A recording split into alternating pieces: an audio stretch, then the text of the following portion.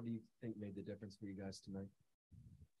I think we stuck with it. It's one of those things where that game could have easily gotten away from us. You felt like they had a bit of a momentum, and it's tough. We talked about defend without fouling. They had 15 free throws in the fourth. And, it was an area of concentration that just got to be careful. We know going in, DeRozan's going to get to the line, and he got there 11 times. So being able to control, be aggressive with him, but do it without fouling, I think is a big key. But the fact that we were able to weather that, it's a good sign to see that us not let go. Play after play, offensively, defensively, somebody made a play. What have you liked about Kuzma on offense so far? You know what? I think he struggled in the preseason, but I think he's found his rhythm. I think he's taking the right types of threes. He's aggressive with it, but he's letting the game come to him. And I think reading the flow, playing downhill at times, but also just when the ball finds him in rhythm, he's ready to shoot it and lets it fly. Wes, was that just getting time and kind of getting games under his belt? That's probably a question for him, but okay. No, I'm either way. It's a good sign to see that finally getting a rhythm. So I like where he is. The mix of drives, the threes, playmaking. But we just have to continue with it. You obviously liked DeLon in that closing group. I think he had a really big defensive rebound, maybe after a KP thing there at the end. But how crucial is he just to be able to have at a quarter, especially tonight when you guys held on at the end of I think a couple different periods? Yeah. Well, I think it's important. We talked about what the flow requires late in the game. It allows us to play offense, defense. I thought Monte was good. He made some big plays for us. And then, if you need more size on the ball. If we're switching late, you got a guy with a little bit more size and length who can do that. The assist number is 26 tonight, on par with last year's numbers. What did you like about how the ball was getting side to side? I love it. I love it. The fact that 26 assists and 41 field goals. So that's an area that it's really important to the way we play. It leads into overall efficiency and the willingness that our guys have shown to buy into that. And I got to highlight Brad, because time and time again we're putting the ball in his hands for a reason. He's going to make the right play, and he did it tonight. And it's something we've seen throughout the preseason, where he's made plays and guys didn't necessarily make the shot. So I understand, there's sometimes it's natural to feel some frustration, but he's not leaning into that. He's going to continue to make the right play, and it's really helping us. And Gill and not Gafford at the end, what went into that decision defensively? Well, I was concerned about the rebounding. So, and obviously if they went direct post to Vooch, he's a problem down there. But it gave us a little more flexibility to switch. And if we had to, blitz and rotate or hit DeRozan, it gives us a little bit more mobility to get out, to those three-point shooters. Hey, Wes, how are you? 2 games in now, 2 big leads. Had to fight to keep the lead in Indiana. This time, they came back and prevailed. But out of that short sample size, what have you learned from this team? A little bit of resilience. It's never going to go 100% perfect. It's okay to win ugly. It's hard to win this league, and we can learn from a game like Indiana, where you have a comfortable margin. This team is going to just stick with it. They are a potent offensive team. The fact that they do get to the line stops the clock, gives them points, and allows them to set their defense. So that offsets a little bit. So a subtle difference between the other night, where it's more transition, turnovers, and quick threes.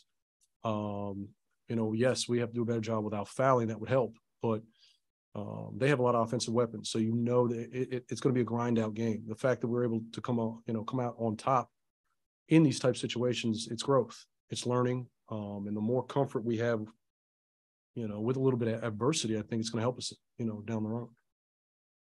What did you like so far in terms of the chemistry between Brad and Kyle and KP, and maybe what do you think they can improve on in that area as well? Well, I think it's going to take on a life of its own. It's going to continue to mature, and you'll see more synergy. It's still just a small sample size with them together. More comfortability with, how each other play, where each guy wants their shots, what plays to run to get guys to their spots. All of that, there's a little bit of a learning curve. So I like where they are, and the fact that they're just willing to kind of play and figure it out, conceptually play within the framework that we have. And I think it'll take some time, but I think it'll continue to improve.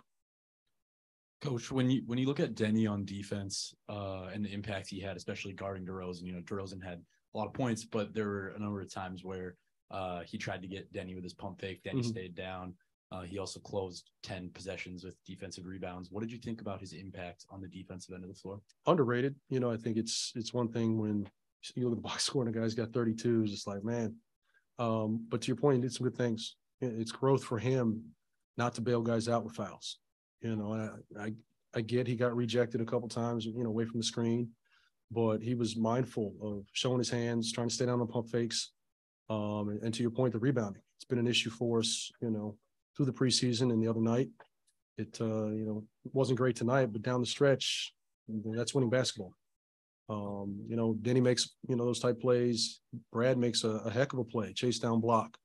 Those are the winning plays that, the block shows up, but you don't get the full measure of what those type plays mean and how it can change the balance of the game.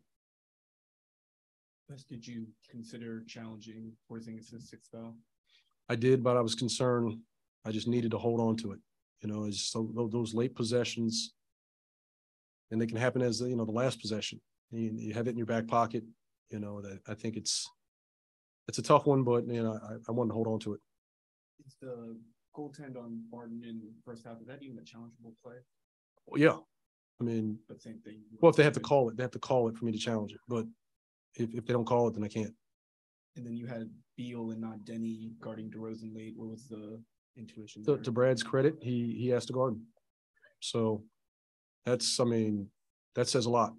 When the guys that you're playing through, that you're running your offense through, is willing to step up, and it's not certainly for the lack of effort on anyone else's part, but he accepts the challenge and wants that matchup. I think that's great.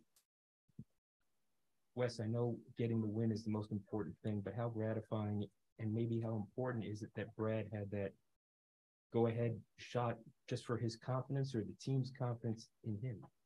Whether it went in or not, I mean, I'm going to go back to him. So I don't think he needs a boost in confidence. If he does, I'm saying it right now, I'm going to go back to him. So it's good that he came away with it. I actually thought he got fouled on the play. But the fact that he was willing to play downhill all night, it's a lot. He didn't settle, which I think is important. Last question for you. Wes, did you feel like there were times tonight where even against Vooch and DeRozan and those guys, that offense was your best defense? I will never say that, but you could argue. And I think you have to have that balance. I mean, you're not going to shut a team out. You have to score. They're really aggressive, physical team. And, we had stretches of turnovers, but, late, at least we were getting shots to the rim. Didn't necessarily get the payoff, but we were able to control the ball and make sure we got possessions up. And these type situations, that's the most important thing. Man, it's so good to see y'all, man. Man. Say that now. I said it now, right? Drummond is a very big dude. Take us to the dunk. Did I dunk on him though? I don't know. I didn't feel anything. I don't really count dunks unless you like his body or something. But I just saw like a weaker defender close out and I just didn't want to settle and exploded. So. Wes talked about how you really found your rhythm even in these just past two games. How have you felt different? Have you noticed feeling just a little bit more in sync? Well, I mean, I just took my time during preseason. I really just tried to sit back and, I've been in the league long enough where, I can turn it on and off and I can just figure out and see, because we have a new team, and being able to see how other players play and see how I fit in and then, just try to, overview from preseason and just attack the regular season. And, I'm just trying to do my role. That's it. Play defense, rebound, and make shots. It's real simple. What do you think about the shot Brad hit at the end? I mean, it was big time. It was definitely big time. And, he was a little frustrated tonight, but he did a phenomenal job of just keeping his head and just staying into it. And he's going to have the ball in his hands every night. In a game for a quarter, that's what we want. He's our best player. So Just put the ball in your best player's hand and make him make a play. And all preseason training camp and even these 2 regular season games, he's done a great job of being a scorer, but just making the right play at the right time. And, it's really good to see. Hey, Kyle, how are you? As you just said, new team, but is it a little bit surprising to you that 2 games in now, you guys have been cohesive and locked in enough to be able to withstand the other teams, come back and still come out with a win? Well, I mean, this was a big step for us tonight. I think we pooped the bed a little bit in Indiana. We still won, but it was an ugly win. And for us, didn't really get enough stops, coming down the stretch, but then we got the right stops at the right time, just being resilient. Brad made a hell of a shot. AG came in when KP fouled out, got a stop when we really needed it at the end with DeMar. And that's what it is. That's what it boils down to, just getting stops at the right timing possessions, and you can win like that. What, if anything, went through your mind when DeMar's shot went up? Last year, I was just like, this is going to happen again. It's going to happen again. And it didn't. But it rimmed out, though. It was close. And thank God. What did you like about the flow of offense? 26 assists on 41 made bucket. I mean, we're all just playing the right way. We have a veteran team. We have a team that we all like each other. And, that's the biggest thing. You can tell we like each other. Everybody's moving the ball, playing for each other. We hold each other accountable. We may scream at each other, but it's not a barking match. And it's all coming from a right place of love and understanding that we're all have the same agenda, trying to win. And that's what we've been doing all preseason, all camp. And, I just hope we can continue to keep that mentality. Hey, Kuz. I know you said at the end of the game with the Glenn concert, but how does it feel, of course, home opener, in a sold-out crowd back in DC? I mean, I just hope it's sold out when we come back from Cleveland. I think this is the year we have a pretty solid team, partly just because we like each other. Last year, I couldn't say that because at the start, obviously we started 10-3, but I couldn't say that. But this year, when you play for each other, you're going to give yourself a chance every single night. And we demand that of each other. And, it's just really fun playing with this ball club. Through 2 games, how's the chemistry been between yourself, KP, and Brad? What's been good about it? What can maybe improve moving forward? I think it's damn good right now. And, we haven't really had opportunities to really play too much together. If you look back last year, it was me and Brad for a little bit. He got hurt. Then it was me and KP for 7-8 games. Then I got hurt. And then if you look at preseason, Brad didn't play that much in preseason. KP, here and there. But, we just all know how to play basketball. That's what it boils down to. Brad is going to make the right play. KP's going to make the right play. I'm going to make the right play. And we're all going to be aggressive at the same time. And, I always say it, we've all been in situations where we've had to play off ball to better players, whether that's John Wall, Luka, or me, AD, and Bron. So when we have the ball, we understand and know how to play off the ball. And it's really fun. And we have a good connection right now. Kuz, I think before you checked in the fourth quarter, you were trying to coach up AG when you were on the sideline. I guess, is that just more of a role that you're trying to take on this season? No, I'm just trying to win the game. I think it was a possession. Yeah, Rui had the ball, and then, he had Alex Caruso on him, one of the top defenders in the NBA, and I just tell him stop slipping screens, get the switch so Rui can have an easier job. But I'm just trying to win, and, whatever help that is, it helps. So. Just a quick question for you, Kuz. Just some of the positives you took away from tonight's game. Our resiliency, I think that was the biggest thing. We didn't hold our heads down when they made their run in the fourth, and we didn't really get scores.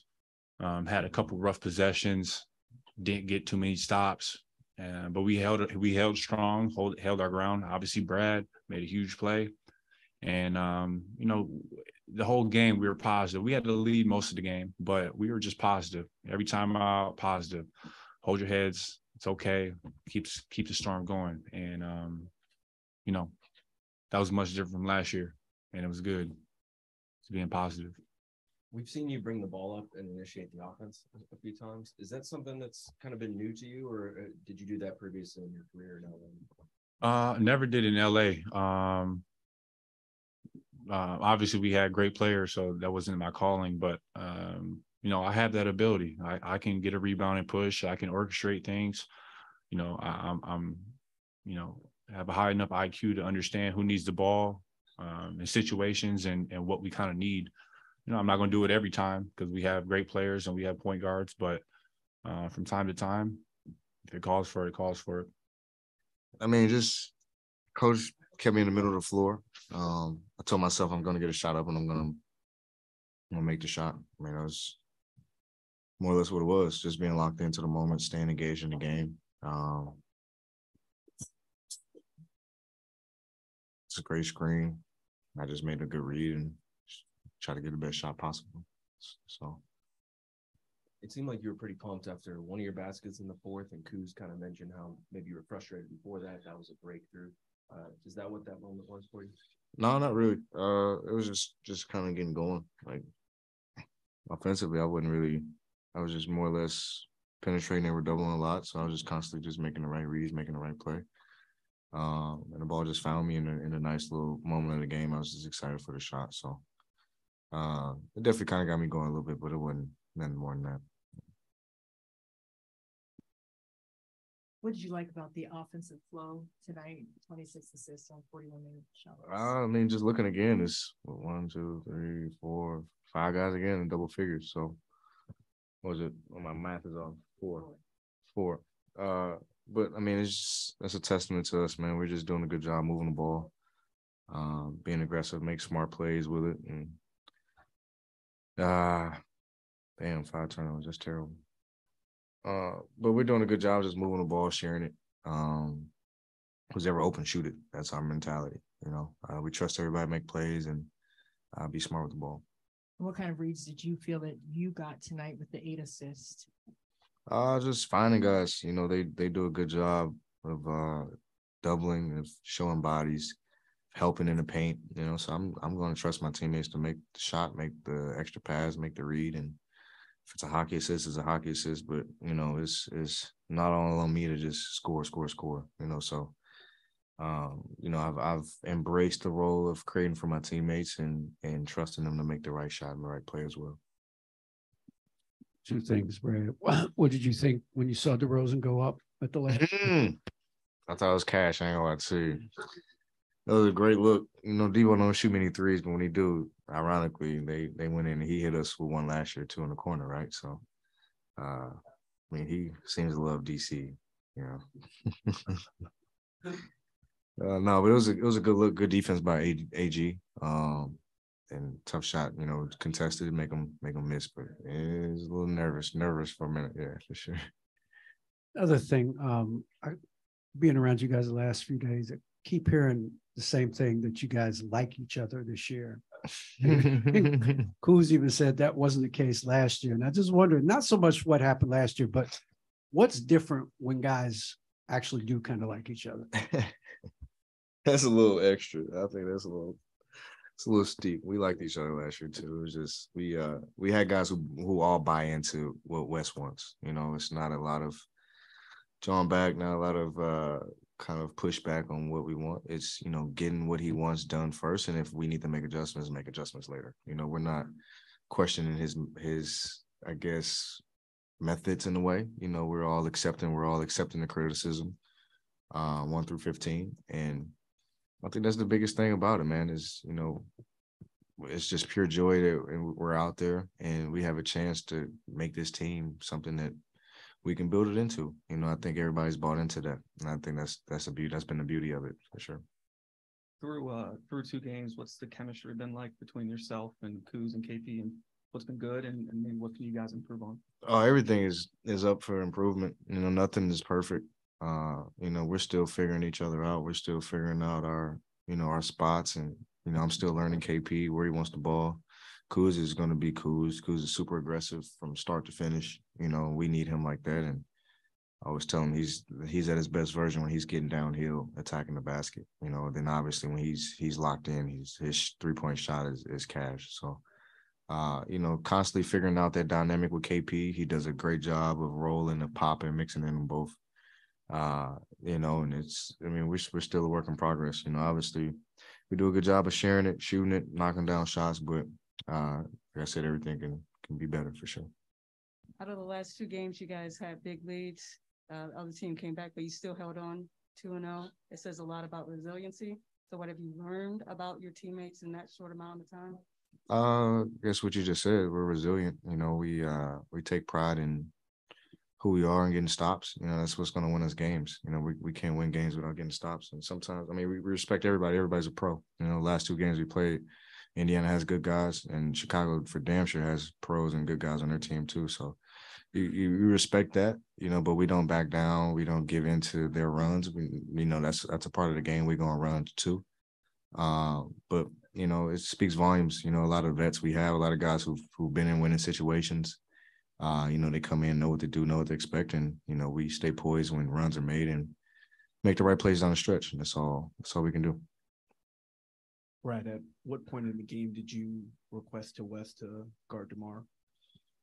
I think when Denny got the last foul, I think he rejected the screen on Denny. They called a foul on going baseline, and I was like, just let me guard him. Let me give him a different look, mess with the ball, jab at the ball, tap his elbow without the ref looking, doing some little stuff that I can get away with because they were really a little whistle happy down there. But DeMar's aggressive. He's always going to look to play through hands and play through contact. So, I study DeMar. I love his game, and I won't say I knew what was coming, but I can get a feel of what he liked and, what move he was going to go to. Not saying I was going to stop him, but I was going to make it a lot tougher for sure. I was going to make him work. So that was just my whole game plan, I guess. Yeah. We've talked about this before, but I think 4th time in the past 4 years, you've been held without a free throw attempt. That second to last bucket seemed like you deserved one. Yeah. Is there anything that you can do to try and voice your case? We only shot 11 free throws, so they're 33. I'm going to leave it at that. That's all I'm going to say. And Beal shot none.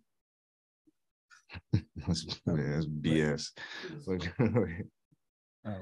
Brad, that 11 free throws, you did shoot 90% from the free throw.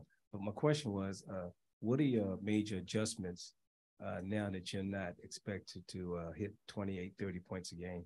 So what are the major adjustments in your game? Don't get it twisted. I'll still go off for 30, 40, and 50 if I need to. I'm not required to do that. I don't have to do that. I have teammates who can score the ball, who can make plays too. We have a 7-3 guy who can shoot over anybody. So it's me trusting guys. That's literally all it is. It's not me trying to do everything, trying to make every play. Obviously, I'll be aggressive when I can, but for the most part, it's trusting my teammates, because when it comes down to the stretch, like the nitty-gritty, like it did tonight, I'm going to need Denny to step up and make a 3, right? I'm going to need Kuz to step up and make plays, Porzingis to step up and make plays, everybody. So the more I continue to do that, the more confidence they get. So that's literally all I do. I know I can score with the best of them. I can score when I need to, but helping my teammates get buckets and easy ones is something I've embraced more and more this year, for sure. Hi, Brad. How you doing? So what do you think was the turning point? Like in your eyes, what was the turning point in the game for you? I wouldn't necessarily say it was a turning point. I feel like we were in good control pretty much the whole game. We got off to a really good start, good energy. And obviously you respect teams. Teams are going to make their runs, and we know how DeMar is. DeMar's been hot, coming off a 37-point night. And then no Zach, so he's going to be super aggressive in that regard. But they're a really good put together team. We came out, but we focused on us. We didn't get too riled up in the intro, the crazy night we had being the first game. Like, we were really locked in and understood that, we were going to win defensively. That was the only way we were going to win this game. And so I would say throughout the whole game, we just did a good job of staying in it, staying poised, not getting rattled, not breaking apart as a team. We stayed in it, stayed rattled. Stayed together through adversity and pulled off a great win. So everyone's talking about that you guys like each other, right? How do you build that chemistry off the court? Like, talk to me about it. What happens in practice? What are the little things that maybe we don't know? Japan helped. You know, we were there for 5-6 days and really tight schedule, but it forced us to more or less be around each other. But I'll take it back even a little bit further. Coach required everybody to be here in DC after Labor Day. And I would say, so everything from the summer, us being in LA at mini camp to training camp to before training camp, reporting into DC, getting workout in, hanging out, playing pickup, like that builds that camaraderie, that builds those relationships. And then obviously hanging with guys outside the court, going to eat, you know, hanging out, whatever it is, you know, that builds it too. And it's just all a big carryover into the floor. So it's important. We need that. And me, the more and more it's crazy, I look at it, it's like I'm the true vet. So I have to be at the forefront of a lot of that stuff and making sure that we're still all locked in and we're all tied together. Hey, Brad, Kuz talked about every huddle was positives and just weather the storm. How was that just crucial for a team coming on the stretches, everybody just being positive going down? It's important, man, because it's easy to kind of drift off when teams go on a run. You know, you kind of like, damn, can we get a stop? Damn, we're gonna figure it out. But you know, when you speak positivity and, you know, life into the team, that goes a long way. You know, it boosts confidence. It gives us momentum, you know, to go get a stop. Let's lock in. Let's do what we need to do, or let's get a bucket. Let's execute the right way.